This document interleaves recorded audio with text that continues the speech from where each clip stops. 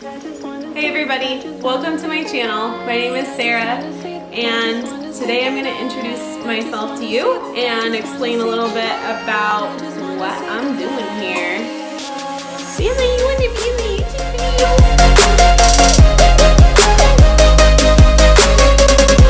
What's up everybody? I'm Sarah. Welcome to my channel. If you have not subscribed, please subscribe. You can follow me on Instagram. I'm new at this, so bear with me here. Today I'm going to be talking to you a little bit about a new YouTube series that I'm starting today. Today is actually day 1 of my prep for my upcoming figure competition. And so I am 16 weeks out. And I decided that I wanted to start a YouTube channel and begin vlogging because YouTube has been a huge part of my fitness journey. I have been competing for a little over 2 years, and so I've followed a lot of other women that do a similar thing and compete or just have YouTube channels as fitness and lifestyle. And so a lot of them I really admire. I feel like they put out some really great content. I've learned a lot of information through watching YouTube videos. I watch YouTube videos while I'm doing cardio. It just ends up being a way that I can get more information. And so I've been looking for other women that are out there creating content for figure as a division within bodybuilding. And most of the women that I follow are bikini competitors. I haven't found very many that compete in figure. And so, you know, I guess I'm a firm believer in create content that you crave. And so I wanted to be able to put myself out there and show you a little bit about how I prep for a figure competition. By no means am I like a professional at this, or have I been doing this forever and ever and know everything that there is to know. I truly believe in being a lifelong learner. I want to continue growing and learning new things all the time. And so this is more my way of just trying to document the process that I'm going through over the next 16 weeks and hopefully share with you some things that you might be interested in knowing about. I'll be sharing some things about diet and food prep and meal planning. I'll be sharing workouts and workout routines with you, just some lifestyle stuff and the realities of being in a competition prep, and sometimes it can really impact other parts of your life. And so, you know, I'm willing to share all of that with you. You know, I will tell you that in addition to my fitness life and everything that I do in that avenue, I also work as a full-time teacher, and so I teach 3rd grade. And so trying to balance everything can also be challenging. And so I just, you know, I'm not like paid to do this, and you know, a lot of times I'll try and keep it in perspective is like, this is a hobby for me, you know, when I compete and try to push myself and learn new things. And every time that I come out of a competition prep, I always feel like I learn new things about myself. And so the journey is amazing. This will be just an awesome way for me to document what I go through in the next 16 weeks. So I'm glad that you're coming along for the journey. Hopefully I'll get better at making these vlogs over time, but this is just kind of my first go. I also am a firm believer in just start, just begin. And so, you know, as long as you're starting something new, you might as well just give it everything that you can right out the gate and learn as you go. You know, what I've known about myself is if I don't start something and I have the best of intentions to start and I just tell myself like, oh, I'll start that like when the stars align and everything, I'm ready to go and everything's set up for it, chances are I won't ever feel that way, and so I don't ever start. And so if I give myself permission to just say, you know what, things might not all be lined up and I might not have all my ducks in a row, but I'm just gonna start exactly where I am, then usually that gives me the momentum to get going and I can continue to improve and grow and learn. And so that's really my motivation here with making these YouTube videos, is that like they will not be perfect. They will not have the best editing and all of that out the gate. I'm really hoping that I can learn as I go with this. And I've had coaches for the last 2 years. And so really at this point, I think that it's really coming down to execution. And so this vlog prep series is going to be called Execute. So this is episode 1 of Execute. This prep that I'm going through right now, I'm choosing not to prep with a coach. I'm choosing to do it on my own. And so I know a lot about macros, I know a lot about my body, and I'm just gonna kind of see how my body goes through this prep. And so where I'm starting at this morning, body fat tested and using the pinch method. I've also had DEXA scans in the past. I've had DEXA scans right before both my last 2 shows this last spring in 2016, and then about 6 weeks ago when I competed in November. So I had the DEXA scan done at the end of my prep. I've never had a DEXA scan at the beginning of my prep, and normally I've gone based on, you know, progress pictures and what I'm looking like throughout the course of prep each week, and doing weekly weigh-ins. And so this morning I did a weigh-in with a new trainer that I'm working with. I wouldn't necessarily consider him a prep coach because he's not giving me diet and just, you know, supplements, all of the things that I have gotten from a prep coach in the past. But what he is giving me is really specific and tailored workouts. And so that has been something that I don't feel like I've really had yet in a prep. And so I'm really looking forward to working with him. He just is such an expert in his craft. And so, like I said, I just always believe in continuing to grow and learn. And so I'm excited for what I have yet to learn from him. But they did the caliper body fat test on me this morning, and it's looking like I'm coming in at about 18% body fat. I'll just kind of give you an idea of like where I'm starting from. Now, you know, having done this for several years now, what I can tell you is that my body composition is completely different than when I first started prep like 2 years ago. I don't know what my starting body fat percentage was 2 years ago, like before I ever stepped on stage, but what I can tell you is that my very first weigh-in with my first coach, I think I was 166.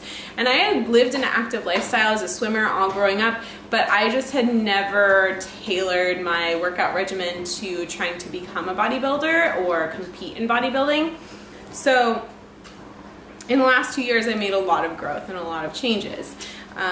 So if you're someone who's coming from a background of never having done weightlifting, your body composition is going to be really different. And so I guess that's the one thing that I want to say is that in this prep series, in no way should you try to compare yourself to me and my progress. Like, please take what you can and, you know, informational wise, and use that to your advantage. But every single person's body is different. And that's one thing that I've learned a lot from doing this and competing on teams with other women that are prepping as well, is that we all have different meal plans. We all have different workout plans. Everybody's different based on what your body needs. And so there isn't like this one cookie cutter, one size fits all program that's gonna work for you. You gotta kind of figure it out on your own or through the help of a coach. There's a lot of things about being in a prep that, you know, tips that will help you out along the way.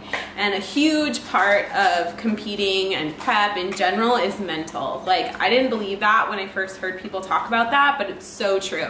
And there's a huge part of it that has to do with like your self-talk. So how are you talking to yourself? Is it positive? Is it negative?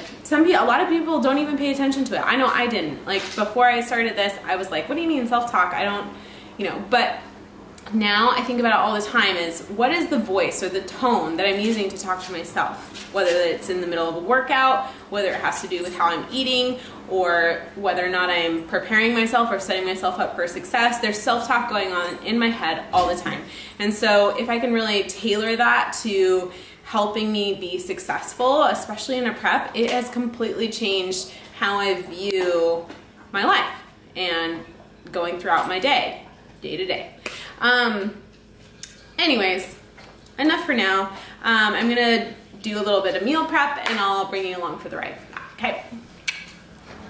Okay, so I am getting ready to do some meal prep, And so I have my things out that I'm trying to get ready to prepare. I like to keep it kind of simple because for any of you who are just starting your meal prep stuff, you know, you could spend a long time meal prepping if you're trying to make your diet really complicated, or maybe your coach has your diet complicated.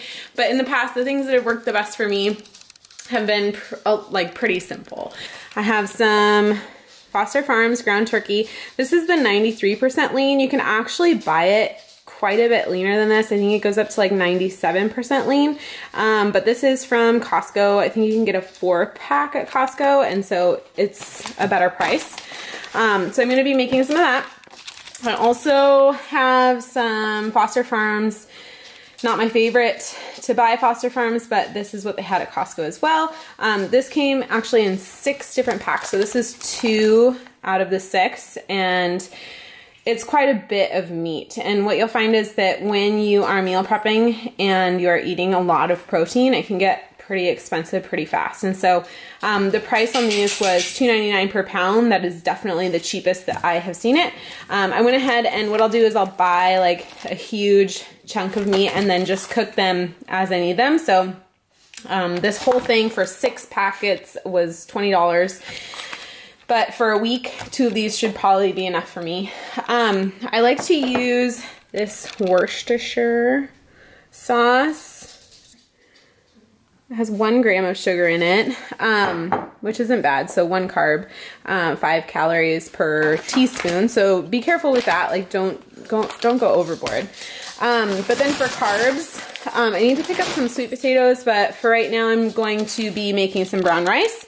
I also can buy my brown rice like this called Ready Rice, and you just put it in the microwave for like 90 seconds and it's ready to eat, so that's pretty easy. But the one thing I'll say about these is that they're kind of expensive. So we're gonna go ahead and get started. I am getting everything ready to start prepping. In here I have my brown rice. And when you're making brown rice, I mean, you can use a rice cooker if you want to, but I also have used this and it works just fine. The ratio of rice to water is 1 to 2. So for every cup of rice, you want to use 2 cups of water. And I mentioned earlier about, well, they're called tenderloins. The reason that I like the tenderloins over like a chicken breast is because the tenderloins are a smaller cut of meat and it cooks through a lot better than a chicken breast. So in the past I've bought chicken breasts and they end up being so thick that when you're eating chicken every day over and over again, it just gets to the point where you're so sick of eating chicken. And so the texture of a chicken breast, if it is at all like rubbery because it's so thick, can be really rough. So I have gone with these tenderloins here because they are a smaller slice of meat, and yeah, we're gonna cook some of those up.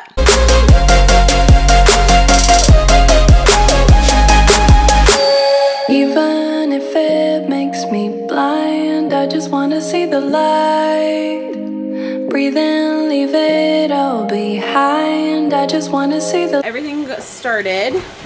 Here is the ground turkey and the chicken, and then this is chicken too.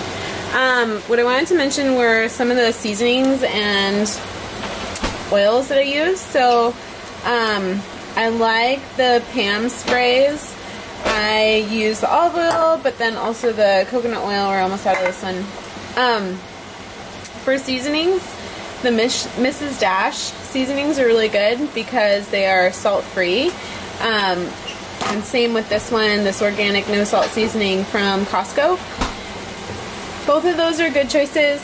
It's not that salt or sodium is bad for you in a prep, but it will make you hold some water. And so I like to, like, I will salt my food, especially when I'm like mid-prep and in the gym like 2 hours a day. When you sweat, your body naturally will lose sodium, and so it's important to replace that, but you just don't want to overdo it. And so like I won't salt any of the food that I make while I'm prepping it, but then before I eat, after I heat it up again, I will salt it if I feel like I need it.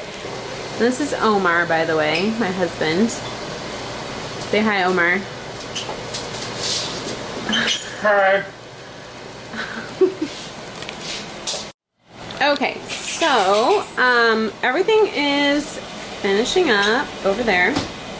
And so now comes the part in the meal prep where I'm putting it all in the refrigerator. Now, I have a couple different options for Tupperware. I got this set of Tupperware from Costco like a year ago, I think.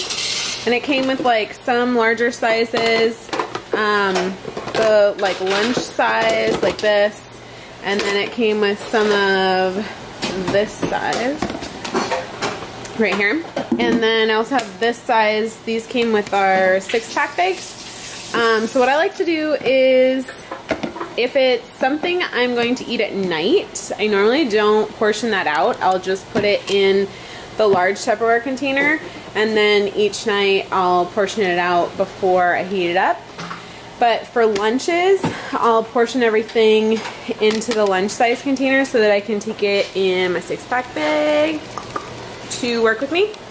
And then I measure everything using this scale, and you can measure it using whatever unit that you like it goes to grams or ounces. I measure all my meat in ounces rather than grams, and it's totally a personal preference thing. Some people do it in grams, but I'll just kind of show you how I do that. I just want to see, I just want to see the light. I just want to see, I just want to see the light. I just want to see the light.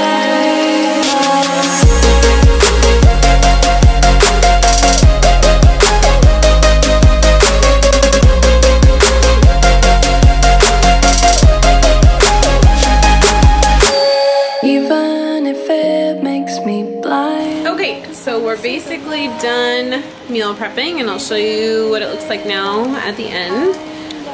So I basically have 8 meals made. These 4 are my lunch meal, so I'll have this around noon. It has 3 ounces of chicken, a half a cup of rice, and about a half a cup of green beans. This is my like pre-workout meal. So instead of the rice, a half a cup of rice, I used a half a cup of the cauliflower mash. And so like I said, I've never tried this before. I just steamed it in the microwave, and I'll let you know how that goes. So then like my morning, I usually do like an overnight oat for my first meal in the mornings. And then I usually will have like a protein bar as a mid-morning snack. And then, as I mentioned before, my evening meal, I will just make when I get home. Everything is in the refrigerator in terms of the food's already cooked and made. It's just right down there. So I have my ground turkey, there's some rice, there's sweet potato, and then there's some more of that cauliflower mash. So I should be set for the week. I hope that this video helped you. If you're a first-time meal prepper, I know some of this is not like rocket science, but a lot of people are overwhelmed by food prepping and they feel like they can't do it or just don't know where to start. So hopefully this helps some of you, and I will catch you in the next video. Bye.